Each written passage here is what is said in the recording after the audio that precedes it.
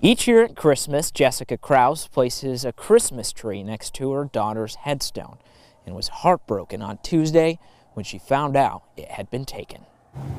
Winter darkness falls early at the Bass Point Cemetery just north of Boone, where Haley Mullen's grave is supposed to be bright. The only place that I can spend time with her. Her mother, Jessica Krause, always sets up this small Christmas tree next to Haley during the holiday season, where the 19-year-old was laid to rest 2 years ago. She struggled with mental illnesses. And when that tree was stolen, Krause was at a loss. You know, and it makes, as a parent, it makes you feel like you're not doing enough. When something like this happens, you do everything you can to make it as special as it can be, and then it just feels like you don't do enough. She first checked with the cemetery's caretakers, who told her they don't know what happened. Krause says flowers were taken from other headstones on Memorial Day.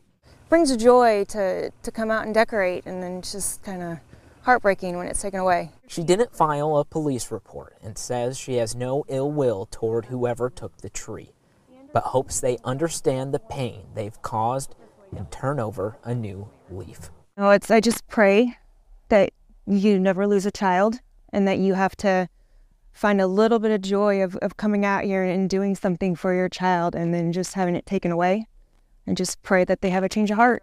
In Boone, Bo Bowman, KCCI 8 News, Iowa's news leader. That is heartbreaking.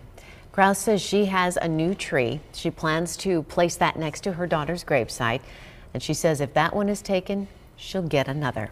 Let's hope she doesn't have to.